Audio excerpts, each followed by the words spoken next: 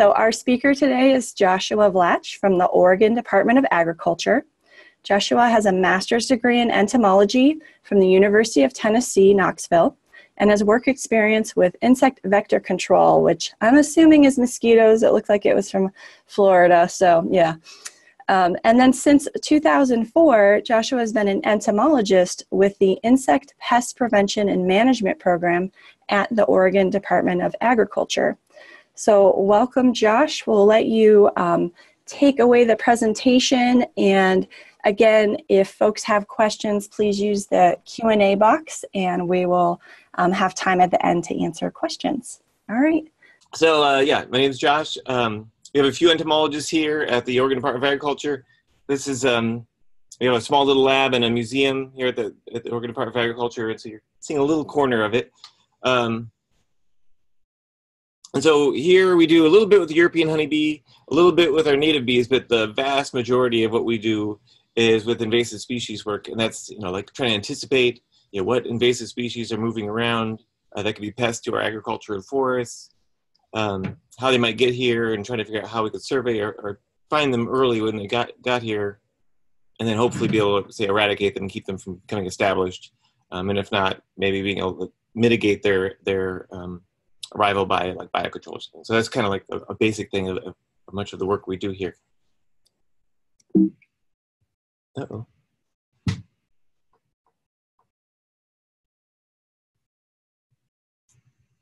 So maybe you do appreciate how much invasive species that affect your life. I would say that we deal with them a lot more than we probably most of us realize or think about. So when you think about problems that you've dealt with recently, if you're dealing with a pest, say in a lawn, pretty much all the weeds you encounter in a lawn that people treat for are exotic. Most of the insects are exotic. And when I say exotic, I mean things that weren't in this region before humans came. Mostly like in Oregon, because we could talk about being exotic to North America, or you could talk about Oregon. I'm generally talking about being exotic in Oregon, or at least in the Pacific Northwest. Because things in the Southeast are also exotic from here, so we don't consider those native to our region. If you have slug and snail problems, all those pests are exotic. If you're gardening and you've got your vegetables, and you're having aphids and whiteflies and scales and things attacking those, most of those are exotic pests. Most of the weeds in the garden are also exotic. If you're having problems with your fruit trees and bushes, many, if not most of those pests are also exotic. And honeybees, their diseases and parasites are also exotic. And so granted, most of the things we're talking about, most of the things in your lawn, most of the things in your garden, and the honeybees themselves are also exotic, right? Those are things we've chosen. They're of interest to us, and we are interested in cultivating those organisms. And so, but by accident, we have brought the pests of those things that now make it more difficult for us to use these organisms that we're interested in, or to take care of these organisms we're interested in. So, what would life have been like if we'd been more careful about bringing pests here? Because we were aware that these pests were associated when we brought things from these other countries. It would have great benefits. I mean, there would be less pesticides used. Every time we have a new pest come in, it likely has a chance of causing a farmer or someone who has their lawn they're taking care of to use pesticides, because it's another thing that they don't like the outcome if they don't control it. There'd be less soil disturbance. A lot of weeds are a lot of the reasons that we till soil is because of weeds, and also some diseases. And so it would help reduce soil disturbance and erosion, things like that. So just by default, organic gardening and farming would be easier, right? And our native bees would be at risk, less at risk. We have maybe 500 species of bees in Oregon, and there are diseases moving around, especially amongst bumblebees, and those have been brought in by efforts to move in other species of bees, usually for pollinating purposes. So just to make you think about these things a little bit, hopefully you guys are all aware of the Pacific Northwest Insect Management Handbook. Really good resource. Maybe it's not called a handbook anymore because it's only online. And so what I've done here is this is a page for blueberry, and all these pests here are the ones that are treated in that book. So probably on blueberry, I'm not exactly sure how many species are known. in Oregon from blueberry. I'm guessing 60 to 80 or so. These are the ones that are known to be pests. And so I kind of use the Pacific Northwest Insect Management Handbook as like an economic indicator. Somebody actually, it was enough of a problem that someone took the time to write up, how do you detect this pest? What's a treatment threshold, and how would you control these things? And so I use it as kind of an indicator of its importance as pests. So we have about 19 things here, 19 species. And the ones in red are exotic, and the ones in kind of gray-green are native things. And so you see that about nine are exotic, almost half. If we ignore the yellow jackets, we're kind of a weird kind of pest. We would then have more exotics. Regardless, about half. Probably the worst pest in here is an exotic. It's the spotted-winged Drosophila that causes lots of problems with all of our berries now. So keep that in mind as we go on. So Douglas fir, same thing. If you go to the Pacific Northwest Insect Management Handbook, these are the things that are listed. There's probably about 80 species on Douglas fir in Oregon. Most of them don't cause it problems. But so if you think about Douglas fir, it really doesn't have a lot of horticultural varieties. There aren't like white ones and dwarf ones that people buy to put in their yard for ornamental purposes. And so we don't trade it around a lot. It's generally just a forest tree and then somewhat a Christmas tree. And so most of those things are green, right? The green ones are native things. So most of its pests are native. We said that one, the brown soft scale, super common greenhouse pest. It's on almost anything that gets put in a greenhouse. And so the ones in black are things I wasn't sure about. Some things have just been here so long, it's hard to tell whether they're native or not. So I kind of ignored those. But anyway, the vast majority are native. And partly that is because there hasn't been a lot of trade in things like this. And it doesn't have a lot of close relatives to bring it pests. Because obviously we have a huge resource here in terms of a pest could get here. There's lots of food. So another example, maple. So right, we have maple species, native maple species. But there are lots of horticultural there's lots of species that are used in ornamental landscaping and stuff like that, and lots of ornamental varieties like Japanese maples and things. So you'll see that in this case, about half again are exotic species. And in this case, we actually have some that are undescribed that have come in through a post-entry quarantine appears. Anyway, I tend to find that if we've got a species that we grow a lot and is kind of traded in the horticultural trade a lot, then it does feel like about half the pests of the common pests end up being exotic. So they have a pretty big impact. We just don't tend to divide them up in this way, and sometimes it's really hard to tell if something is native or exotic because they've been here for so long. So I kind of get the sense that a lot of times when I'm talking to people, they'll be like, well, we brought in all these pests. It's just too bad. We just have to deal with it, right? It's done is done. And that's true for the things that are here already, for sure. But we keep doing it. We keep bringing in new pests for the things that we care about, things that we want to try to grow, making it more difficult for us to take care of our forests and our agriculture. And there's no risk of us running out of pests. There are plenty of pests out in the world for us to continue to bring new pests for a long, long time.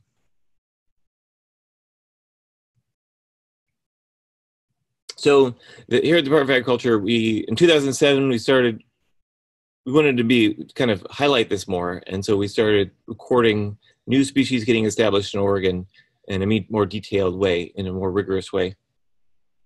So starting in 2007. So we have about 113 species from then till now of all sorts. These are invertebrates. So that includes like snails and slugs and mites and things too, not just insects. The ones in yellow, those are things that when they arrived, we knew that they were known to be economic pests. And so because they're, just take note of that. And you can also see there on the right-hand column, there's those two species of Eriophea that are described that are from those maples. So you can kind of see in that list there in the years, you can see kind of the progression of how we found new species in Oregon. And it's jumped around, every year is a little bit different. A low in 2017 of 3, high of 21 in 2015. And that isn't so much about how these things are being introduced necessarily. It's more about, there's just a few of us here doing this kind of work. And so it depends on, where is our survey focused, our survey efforts focused, and what kind of pest load is there or has been looked before. So there might be lots of new things if we haven't looked there before. Because we have tons of different crops here in Oregon and lots of different habitats. Anyway, this ends up being averaging out to about a little over 9 species per year that are getting introduced and established in Oregon. So it's just been a steady rise, steady increase in the number of pests that come. And so if you remember those yellow marked species in the previous list, that works out to be about 1 in 7 of these things are known to be economic pests when they arrive. And that isn't to say that the other ones can't become economic pests. It's just that, you know, they're new to this area. Maybe they haven't had time to become established. We don't know that they're going to be economic pests yet. Doesn't mean they can't be in the future. So you have this. So if you get a little over 9 species per year, and 1 in 7 of the pests that we get tend to be an economic pest, then the odds are really good that every year we're going to get a new economic pest, right? So kind of bringing this endless parade of new pests, and that might not be a plant that you're particularly interested in, but it's affecting something that someone's interested in. So why do we have all these exotic species? I mean, I think fundamentally we know that we as humans, we move stuff around, and that's part of it for sure. You know, we've brought plants with us since wherever we've gone, especially once, you know, grains and things like that we wanted to cultivate. But unfortunately, oftentimes we also bring pests, and they might not necessarily been with that crop. They might have been stowing away in the straw in the bottom of the ship or something like that. But, you know, over time we've gotten faster and faster at moving. You know, whereas it used to take weeks to cross the ocean, and a lot of insects and other organisms couldn't survive that trip. It was too harsh.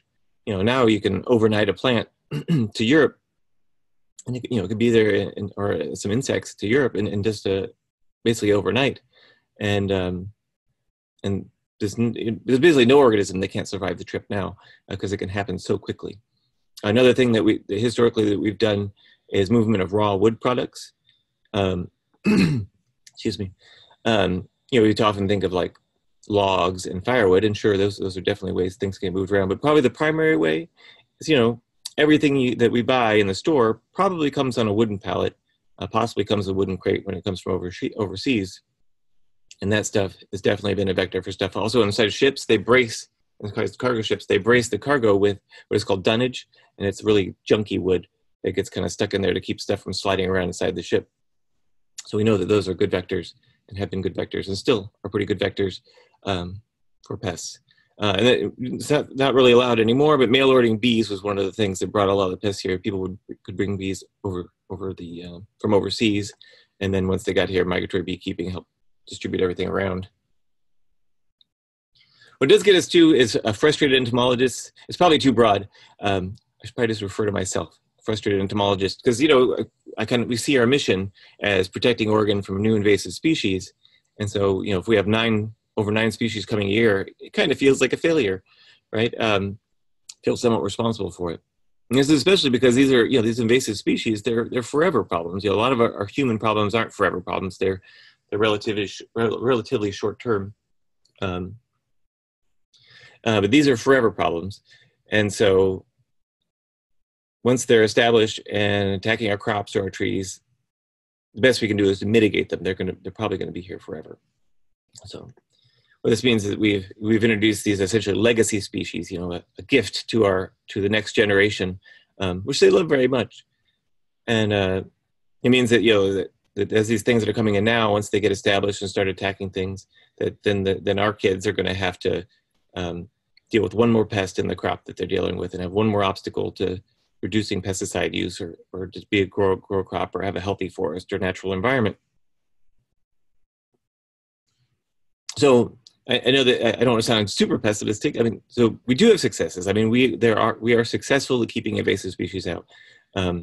There are laws in place and inspections for plants coming into the country that definitely make a difference and reduce the number of things coming in. Here in Oregon, we've kept out Japanese beetle for 80 years. We kept gypsy moth out for nearly the same amount of time. We've eradicated light brown apple moth, a variety of wood borers that have been introduced different times. Things that are intercepted, like thrips and aphids and stuff that come in, are eliminated before they can become established. And so we have those kind of successes. We have pretty robust, considering how few of us there are, trapping program where like 20 to 40,000 traps get placed around the state for, you know, several dozen target species of insects that we look for. And we process all those potentially, I mean, in terms of all the insects that are collected, potentially millions of insects we go through in order to try to identify things that are here, get them as early as possible so there's a chance that we could eradicate them and get rid of them before they can get a foothold and are permanent. And then if all else fails, then we can end up doing maybe biocontrol sometimes for pests of concern. Kind of a little segue here real quick. I mentioned Japanese beetle. We've kept it up for over 80 years, and that's the entire West. The entire West is banded together to keep Japanese beetle from getting established. We're kind of at risk right now. Southwest of Portland, we have a large Japanese beetle eradication going on right now that, if you're not aware of it already. And after the last recession, sorry, let's start over again. So we kind of feel like a minimum trapping level for Oregon is about 5,000 traps per year. And so at the last recession, budget cuts and reductions, our trapping amount got reduced all the way down to like about 2,500. And so that obviously meant that we were trapping fewer places. And so in that time period, during the recession, somebody moved from the east, brought their mom's roses or whatever plant, I don't really know, planted it in the yard, and it had Japanese beetles in the soil and started to reproduce. So in 2016, when we finally got back to trapping in this area, southwest of Portland there are 369 beetles, which we were shocked. It was more beetles than had ever been collected in the state in total before. And so we're like, oh my gosh, this is the biggest infestation ever. Unfortunately, then once we put out in delimitation traps, the next year it was over 20,000 specimens.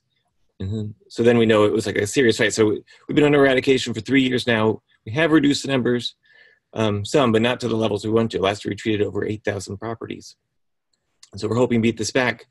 We're still hopeful we can, but it would have big impacts. Other states would quarantine plant shipments from inside, and other commodities inside Oregon from being shipped out. Possibly, it should be shipped with certain treatments and stuff like that, but it would impose costs, additional treatments on plants that had to leave here, or maybe even soil removal. So we really would like to get this under control, and it's unfortunate that it worked out this way. But that's one of the problems when you're dealing with a forever problem. This is a short-term solution of saving, tens of thousands of dollars in budget money, and now it's costing millions of dollars in eradication costs, which could have funded this program. $1 million could have funded this program easily for a decade or more. So it's kind of frustrating that way. Anyway, I sorry for segueing, but I thought it's something that folks should be aware of. But aside from our efforts at monitoring for pests, we also have rules and regulations that we have. There's things like prohibitions on movement of snails into Oregon. We have nursery stock has to be inspected. There's prohibitions on moving untreated firewood to the region. We have things like the approved invertebrate list, Oregon approved invertebrate list.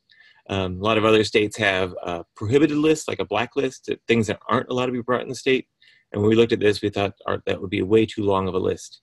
And so what we did is we decided to have a list of things that were allowed to be shipped in the state, and by default, everything else is prohibited.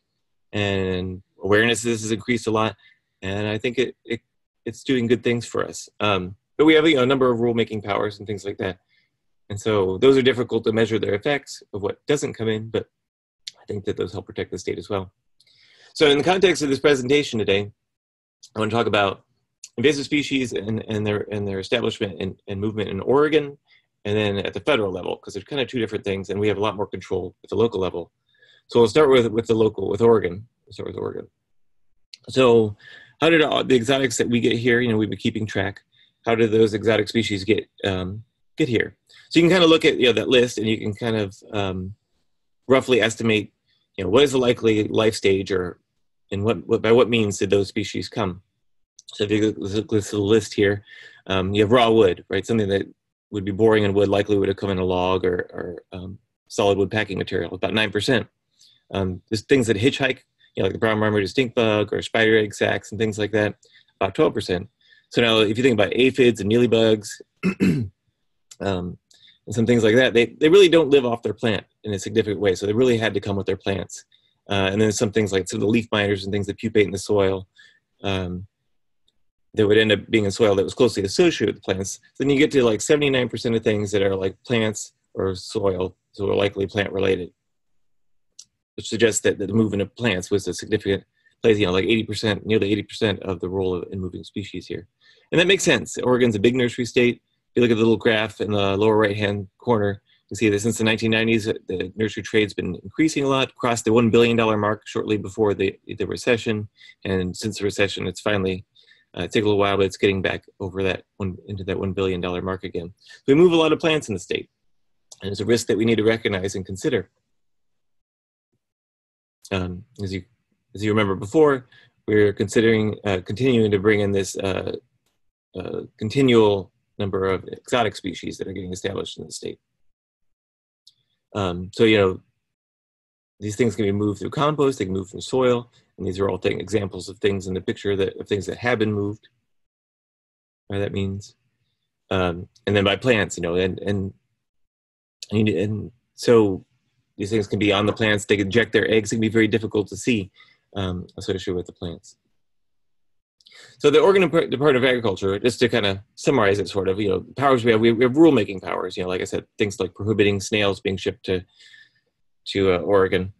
And included in that are quarantine powers, which in my time here we haven't really used, but we have the ability to quarantine different commodities from being moved here with pests, that we don't generally use it. And it's not quite as simple as it might seem on the face of it.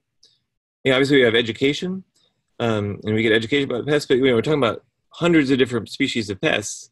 The bandwidth of the audience that we have to receive that information and my ability to communicate all those species is really pretty difficult.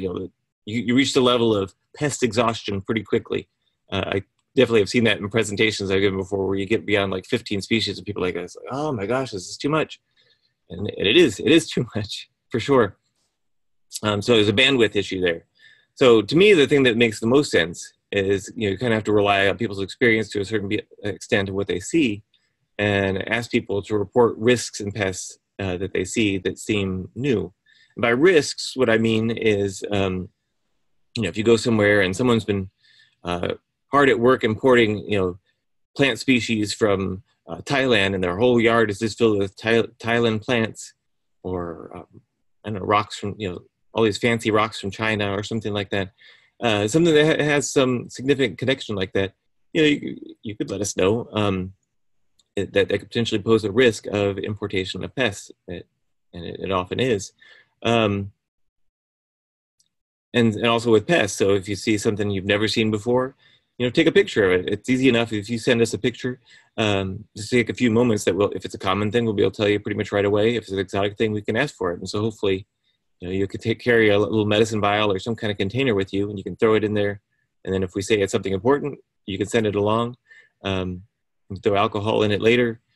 And we have there's lots of different ways you communicate that. You can call the Oregon Department of Agriculture, and I'll put that number up later. You can email us. There's the Invasive Species Hotline. And there's also, if you go to the Oregon Department of Agriculture website and you look for identify an insect, it's in a little bar on the left-hand side. It's pretty easy to find, actually, and you can you can report something you find and put a picture with it. So I think that's probably the best way to report, for the public anyway, to report things like that. It's the most efficient. Another thing we need to consider is we need to use extreme care when removing plants grown outside of Oregon.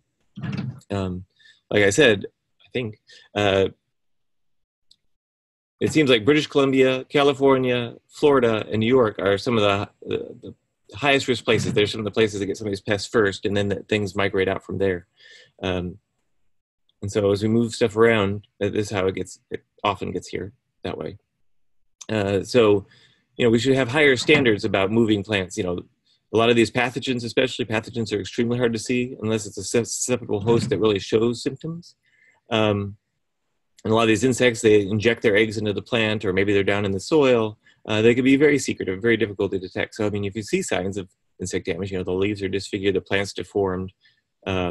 You got exuvie, which is the exoskeleton shed by the insects. It shows that insects that are there, maybe you can't see. You see slime trails on the plant. It suggests maybe a slug's hiding down in the pot.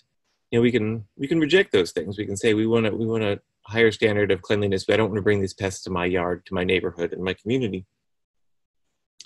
And the same thing applies to Oregon. There's a lot of pests that are just established, say, in Portland, or just established in Southern Oregon.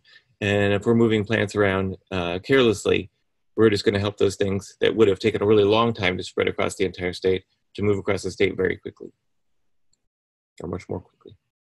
And so if we're talking about protecting the state, you know, and I talk about being this risk from California and such. One of the things we don't have are border stations. I'm sure you've observed. California does have border stations. Arizona and Florida also have border stations, but California has the most robust ones. We actually tried several years to get some border stations set up. But one of the problems is Oregon has very strong language in our Constitution about not stopping Oregon citizens for without cause. And so just a general inspection station for just because they're passing through is not cause. So basically, the understanding is that we would have to change the Constitution in order to be able to have border stations in Oregon. So we think that's pretty unlikely, unless just a whole bunch of people get really upset about it and get the legislature moving.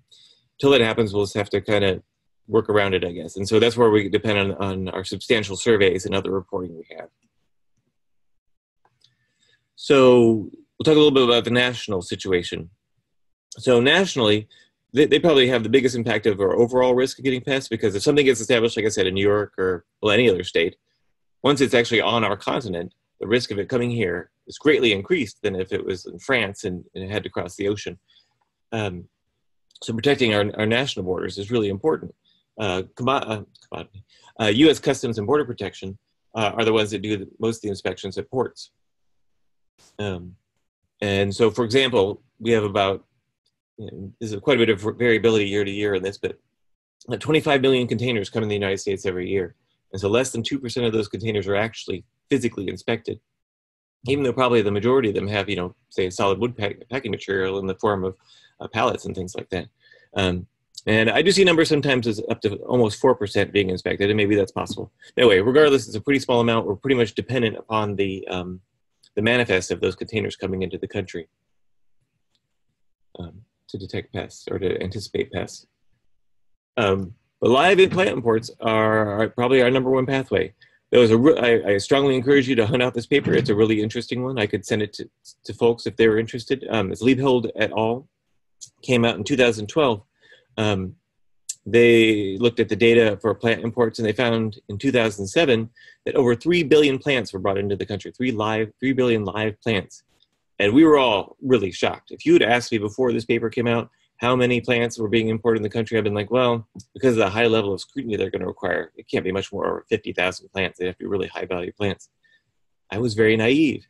And then also in that same paper, they talk about in 2010, looking at the data for inspectors and the workload they had. Each inspector was responsible for 43 million plants in that year. 43 million plants per person. So if you break that out in a 40-hour work week, if you assume a 40-hour work week, no vacation, and all they're doing is looking at plants, it's like 373 plants per minute. And so the picture down below of those folks, it's just because they're kind of like exhausted zombies because they're looking at so many plants. At 3 billion plants, even though with each plant, if there's a really low risk of bringing in a disease or a pathogen, at 3 billion plants, even though the odds are low, we've made it so that it's very likely that we're going to bring in pests, just because of the odds when you deal with numbers like that. And so now in retrospect, we're like, well, obviously, this is why we're constantly seeing these new species come in, because we're just bringing in so many plants and the risk is so high. So there are a lot of regulations involved in international trade.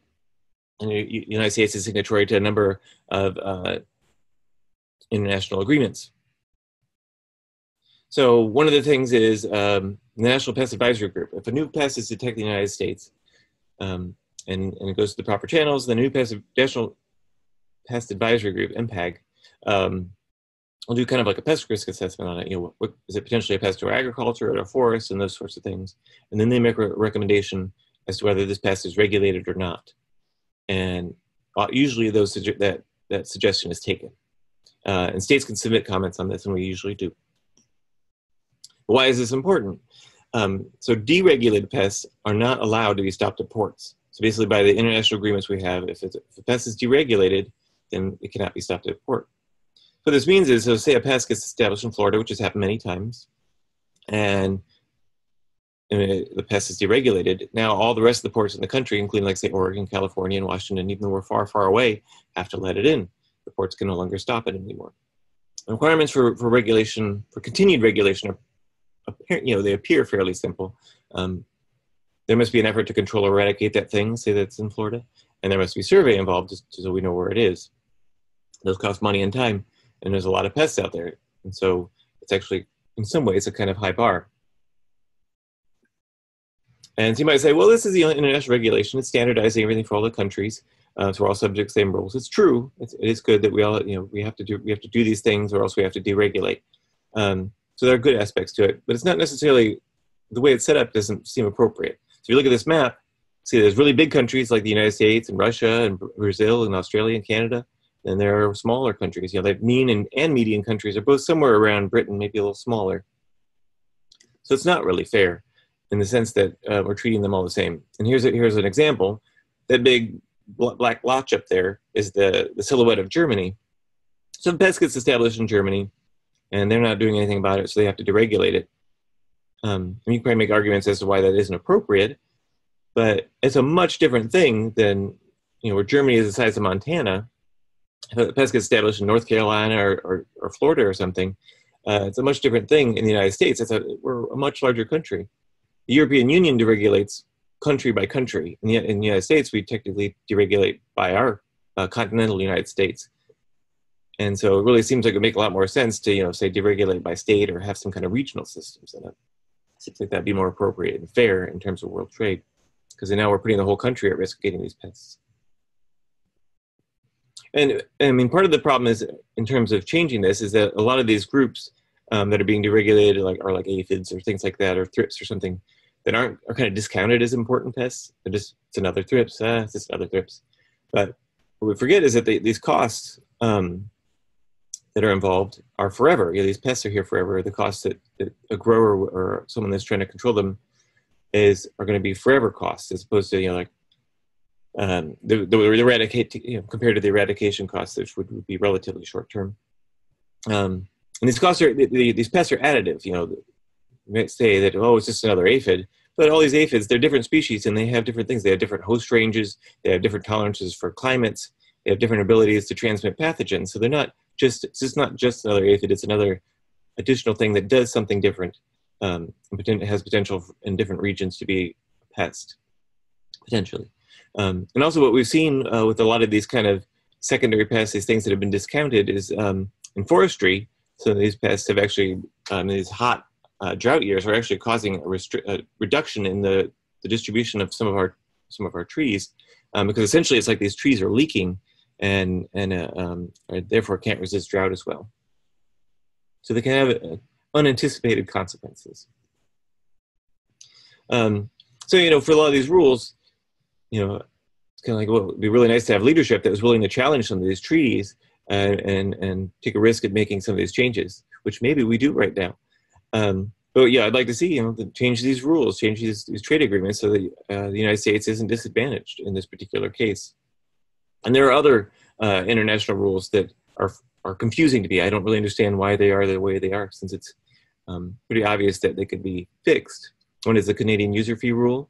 And it's an interesting one in that fruits and vegetables grown in Canada, if they come to the border and a pest is found there and it can't be identified, the fruits and vegetables are required to be let through. And then that pest is shipped along to our identifiers for identification. But because of the nature of how that's done, they're given a lower priority rating. So it could potentially take months for the identification to occur. And by that time, the product, the vegetables or fruits, are already probably sold. So it's a really weird rule. I don't know where it came from. Another one that maybe more important to me is ISPM 15. This is kind of in that same group that deals with the regulation of pests. But this is for wood-boring insects, for the treatment of wood that's being shipped internationally. And generally, it's a heat treatment oftentimes, and it has an official stamp that goes with it. Well, when this was first envisioned, this is a scientific question. How can we be sure that wood, we have a 99% confidence that this wood doesn't have a living insect pest in it? You could do that scientifically. You determine what the treatment levels would be. But unfortunately, it hasn't worked out that way. This is kind of a political issue as well, and there's lots of complications. We've ended up, research has shown that it's probably reduced the number of pests moving in wood by about half, but we still figure there's 10,000 containers being brought in the United States that have viable wood-boring pests in them every year. And so part of the problem is that the data was based on emerald ash borer, which just bores under the bark. It doesn't get very deep in the wood, and there are lots of wood borers that actually kind of go into the center of the wood, amongst other issues. And so that's something that could be fixed. There's the boomerang effect, as we call it here anyway. And this is the idea we talk about, if a pest isn't regulated, it can't be stopped at ports, right? Well, our native species also get moved to other countries and become pests. When they're there, like say the wood borers, a lot of them are associated with fungi and other pathogens. If they come back here, technically they shouldn't be stopped. They're not regulated pests, and they would be allowed through if they were identified. So that's a potential risk pathway that exists, kind of a loophole, as it were. These are things that worry us. I don't, it's hard. They're pretty high up. It's hard to imagine the amount of effort that would be required to raise this to the level of, to get above the noise that be in Washington, D.C. to get action on these things sometimes. And so another thing I often hear from people is, like, well, don't we, I mean, all the bad pests have moved around. There's not any more bad pests, serious pests that we can get. Well, if you're, been an adult since 2009, you probably remember that before 2009, pretty much all of our berries, there weren't a lot of major pests in our region for all of our berries, except for maybe cherries. And that most of them could be organic. And then the spotted wing Drosophila arrived and spread. It showed up in California in 2008, detected in Oregon in 2009, and then almost immediately spread all around the state. And it greatly increased the number of pesticide treatments that were used. Basically, if you're eating berries that aren't treated, then you're most likely eating maggots, and they're not going to hurt you, but this thing is very widespread and a very able pest. And so definitely there's more pests like that out in the world.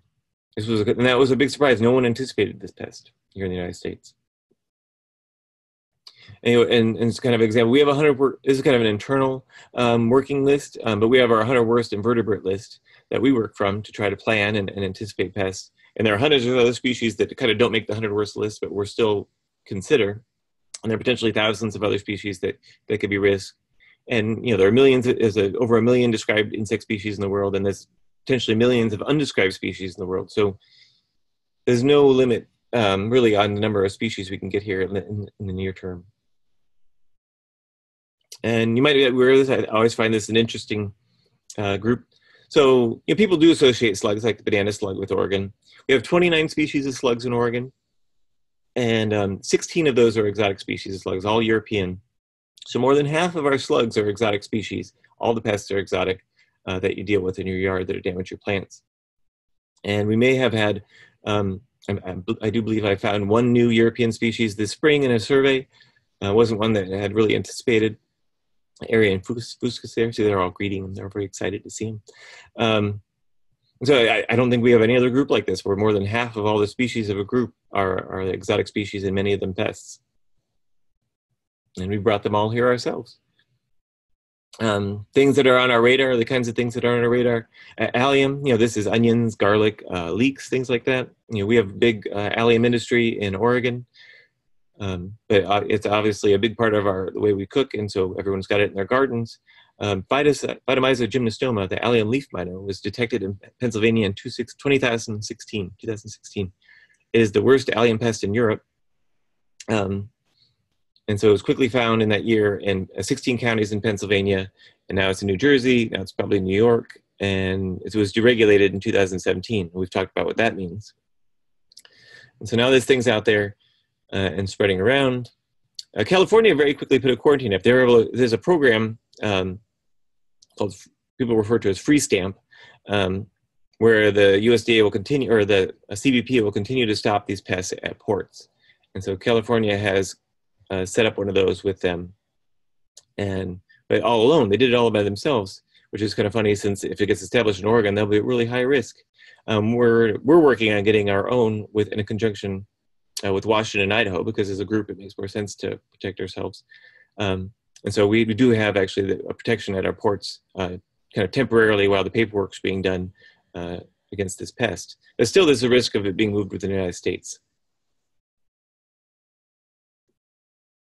The European cherry fruit fly. So if you're familiar with the Western cherry fruit fly, that's a major pest for cherries in Western United States. This is a very similar pest in Europe. The timing of it we expect to be differently, maybe a few weeks off when it oviposits in the cherries, so it might require another pesticide treatment for cherries. We don't really know until it gets here, unfortunately. But it got established in 2016 in Canada, and it was found in 2017 in New York State. So now this is moving around. This is still under federal quarantine, so Oregon can't quarantine it itself, and hopefully the federal quarantine will work to restrain its movement. And it also means since it's under federal quarantine, the ports are still regulated for this species. But it's another pest that we're watching for, and it could have an impact on cherry growing here. Kind of hesitated to put this one in here, but I think it's a really good example of the way we move things around and the risk that we kind of don't think about every day. So the rat lungworm is this parasitic nematode that lives in slugs. When a mouse or a rat eats a slug or a snail and it has the nematodes, the nematodes migrate into from its digestive tract into its lungs. It coughs it up, and then kind of poops it out. Then a slug or snail eats the rat feces, and then you get a whole cycle there between that.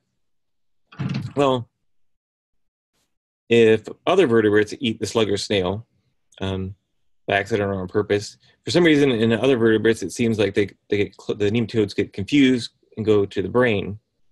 So that causes brain damage and inflammation and death potentially. And so unfortunately this has gotten established in the United States.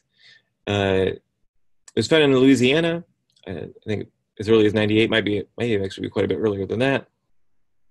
And in 2003 in Florida in a zoo, and then in 2014 Alabama and Texas. The California one's kind of a weird one. It's not known to be established in California. That was actually a zoo where they were feeding some kind of predatory bird, lizards that they were importing from Asia, and they think the nematodes were in the lizards. Anyway, we don't know it's established in California, but it's certainly concerning. 2015, it was found in Oklahoma. And so a lot of these invasive species, they take a long time. Some of them might be pests right away. Some of them might take a decade or many decades to really become pests. This thing's been established in Hawaii since the 1950s. And only in the last decade or so really has it started having significant, where humans are actually getting it and having medical problems or dying from it. So it took time. And the idea is that it seems to be home gardens, and the assumption is that they're accidentally eating small slugs in the produce that they grow in the gardens. Although it's not exactly clear whether there's potential that it's in the slime that might be left on, and if you don't clean up the slime well off the produce, that it could affect them.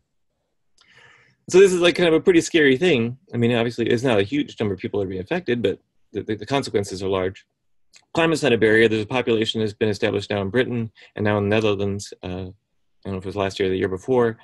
We have hosts of this thing that live here already. And like we talk about for all these invasive species things, once established, they're here forever. And so I kind of look at our region where we get a lot of food, like this kind of food culture where we want to have organic things and eat lots of fresh food and stuff like that. And it seems like if this was widely established, it would pose unusual risk to us. And so this thing's on the move to the country, and it's something to be concerned about. And so I do apologize if it scares people unduly. But basically the bottom line is keeping pests out is only a sure way to keep them out and keep them, getting established in a state. Once they're here and we're doing eradication, then it's kind of more of a gamble, right? We don't know if we're going to be able to eradicate them for sure. So that's the holy grail there. And exclusion is the holy grail. And so a lot of that starts at the federal level, but also the state level. Nice if we had more control. So in terms of what can you do, and what am I asking from you? So locally, we can take more care using plants. We can have higher standards for moving plants. Be careful about moving plants. And think about that when we move things from different places, we're potentially moving a pest that we don't want.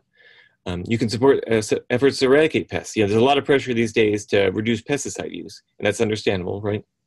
But our eradications are often not considered in these circumstances. Whereas if we have a small eradication in a small area, is a kind of a small pesticide use for a short period of time. Otherwise, the thing is established, and regardless whether you use pesticides or not, some of your neighbors are likely to. And so then you have this more broad, chronic use of pesticides to control this pest over the long term in the state. So it actually is, I would argue, a long-term reduction in pest eradications. But if we're gonna ban, say, aerial spraying over an area, we need to consider eradications and write in a loophole so that we can still deal with these invasive species issues.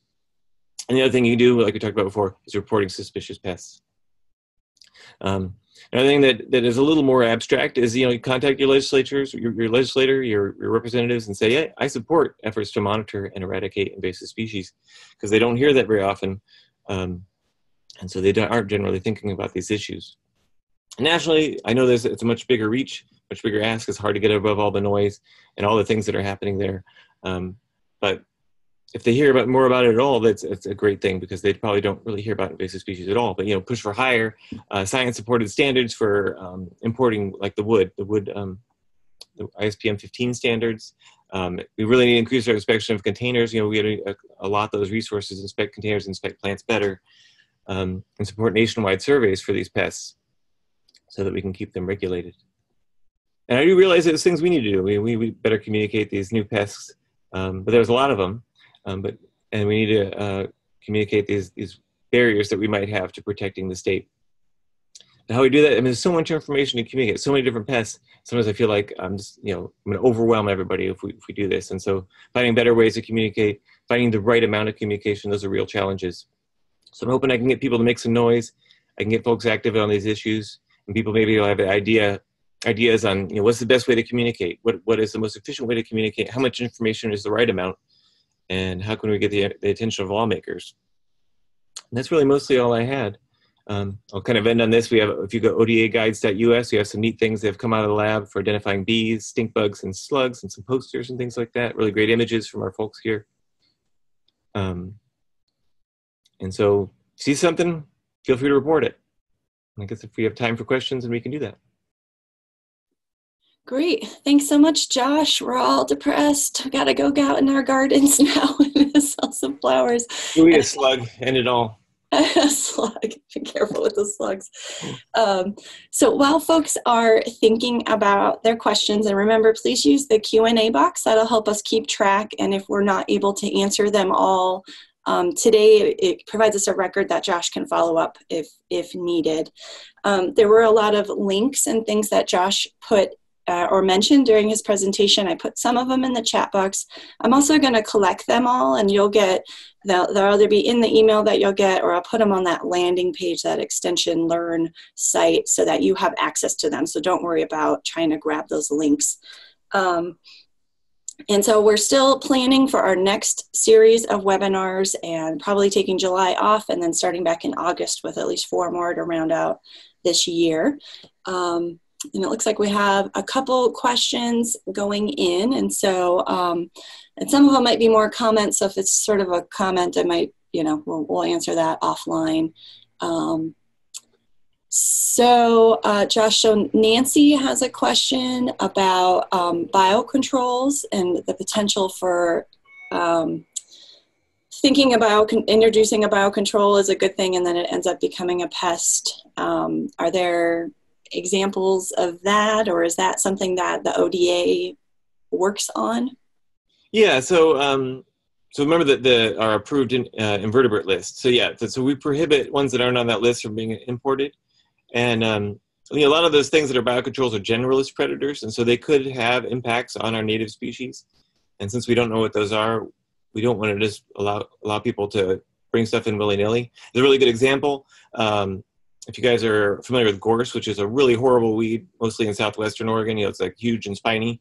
It was a really good biocontrol agent that years ago, I guess it's probably 15 years ago or maybe longer, that we thought was going to be, that they thought was going to be the answer to controlling this thing. But we had a biocontrol mite that had gotten established here, and it completely wiped out the spider mite that's very specific to gorse, and basically completely eliminated that potential biocontrol. Now, I don't know whether we could restrict, stop that particular thing from being brought in. But there are a lot of predators out in the world, and that we don't necessarily need to bring them all in to solve, a problem, whether that's, wasps to control flies and manure and stuff like that. Sometimes maybe the best way is just to do manure control or something like that. Yeah. Let's see. So Deborah has a question about, so as gardeners, sometimes we'll be ordering plants in from other states. So there is a lot of movement, you know, even at the garden level of moving plants in from other states or moving within the state. But her question is about, she's ordering plants from a nursery in another state. It might come with some inspection paperwork, and she wants to know, like, can she trust it? Like, what goes into that inspection process?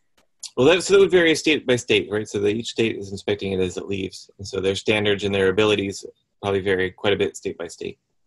So can you trust it? I mean, to an extent, yeah. I mean, it's probably not going to be, hopefully not going to be really obvious pests on it, but I would say there's such a volume of plants moving, and especially some of the things are difficult to see. You know, like some of the scales, you know, they look like little bud scars or something like that, or, you know, some of the things just aren't obvious. Or you'll have ants, like an ant colony established in the soil of the plant. So I would say that it's still on the consumer, on the person that is buying that plant. You know, you're bringing this to your yard, you're bringing this to your house. You know, you're going to be the first line of defense and the first place affected. So, you know, re-inspect that plant, look for stuff, and if you see that it's full of scales or some kind of mite or something like that, I totally support returning it to the sender, and, you know, that's going to have an economic impact on them, and hopefully it'll cause that nursery to send out cleaner stuff. And Sean had sort of a similar question about the house plants, and like tropical plants have become really popular. And so there's a lot of movement, and you can sort of mail order things, or you can, you know, do trades, and people, you know, buy something off of eBay, right? And then someone will send you a plant in the mail. Is any of that sort of regulated, that sort of person-to-person shipping? They're technically regulated, but really hard to enforce, right? The internet is a big challenge for us, because especially for like private sellers of small groups, or just kind of these trades, we would prefer to have those inspected. But you know, shipping stuff by mail, it can easily get by and not be seen. And it's definitely poses a risk. We definitely know that lots of pests have come here that way before. And so, yeah, it's definitely a risk. Just because something's tropical too, doesn't, you know, and you're like, well, this is a temperate place, it can't get established. The Willamette Valley, Western Oregon, is a weird place. You know, we're temperate, but yet really pretty mild. And so, you know, you go outside, you can see bananas growing outside, you can see almonds growing outside, you can see olives growing outside. So kind of these warm, temperate plants growing out there. And just because the insects sometimes aren't as susceptible as the plants, and so they can get established here and be pests for other things. So yeah, I'd still say always be vigilant. There's so many things moving around. Yeah. Rhonda has a question. So you had mentioned this top 100 worst invertebrates list. Is that something that is publicly available, or is that something that you use sort of internally at the Department of Agriculture for decision making? Yeah, it's more of an, I mean, right now it's an internal, like kind of a functional list for us to try to plan our surveys and figure out where we want to target our survey efforts.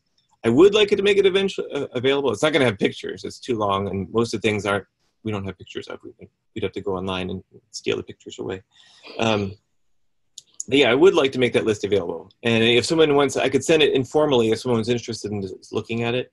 It doesn't have any official standing or anything. Mm-hmm. And I would like to make it available someday, just so people can think about the huge array of things that we're facing. Right. And we have some viewers that are from out of state. And so I just want to maybe ask you to sort of clarify what services that Oregon offers, and then also the identify a pest or identify an insect link. This isn't just for like your standard run-of-the-mill garden pests. For that, they might come to master gardeners, but this is for something that's like elevated, like a higher level, correct? Yeah. So the identify a pest, I mean, I guess if you submit regular old garden variety pests, as it were, we'll probably identify them. But yeah, the real intent is to try to get, if you feel like you're seeing something you've never seen before, or something you're worried about as a new invasive, that's really the target. The targeted goal for that is to get those kinds of things submitted. Yeah, OSU Extension has offices around and means to to get things where you're looking for help controlling pests in your garden. That's not really something that's a strong skill set for us. I mean, we'll do our best, but that's something that we really is part of our regular job. And that's primarily for within Oregon, because you're Oregon. Yeah. We're mostly concerned with Oregon. I mean, obviously, if you're from another state and you feel like you don't have resources and you feel like you've got something that's new to North America or something like that, then that would be good to know, and that certainly could potentially happen. Mm-hmm. But maybe first have them check with their state Department of Agriculture to see if there's a similar, and it might be named something different too, folks. Like if you're from another state, it might not be, the insect pest prevention management group. So you might have to ask and see who the best person is to contact. There's a couple questions about those. I think it's the slide you had just before this one, those ODA guides. Where can people get those? The ones of like the stink bugs and the bees and slugs, those guides. So we have a lot of master gardeners listening that do teaching and do, talk about insects. And so this would be a really good educational tool. Yeah. So if you go to the ODA guides.us, those, you can order the posters and stuff from us just basically for shipping. If you want a whole bunch to give away, to some extent we might be able to support that depending on what it was, but mostly that the files are available, or we can make them available where you could go and have them printed for yourselves. The booklets are pretty substantial printing things. So that's available that way. So we can make those files available for printing if you want. Okay. Maybe I'll follow up with you offline, and then we'll get that information, and we'll put the link to where people can download what's already available for folks. Let's see. So we're actually kind of right at our time. There was kind of one big question that came in. Maybe we could end on that one. Sean has a question about, and maybe you can't answer this one. It might be out of your area of specialty, but he's kind of has a general question about climate change and invasive species and having them maybe either be more apt to be established in our area or be moving around differently. Have you seen any sort of trends like that at all about? Well, so I mean, in terms of entomology, we definitely see the effects of climate change on pests moving around. Even our native species are attacking trees at higher and higher levels, elevation-wise, because the freeze line is raising, and so trees like some of those white pines and stuff like that are really old, are getting attacked more and more where they hadn't been before by pests. But yeah, definitely, as it gets warmer, our risk for different kinds of pests getting here likely increases. Mm-hmm. Great. All right. Well, so we're at our time. I want to make sure our speaker can get on to the rest of his day. I want to just thank everybody for attending. And again, you'll be receiving an email if you've registered for this that will have some links. And then once the recording is available, that will be all kind of compiled into a single email. And we really appreciate everything. And thank you so much, Josh. You can't hear us all clapping, but we're all clapping quietly. And we will, I'll send out an email when the next webinar is available. All right. Thanks, everybody. Thanks, Josh. Thanks. Bye.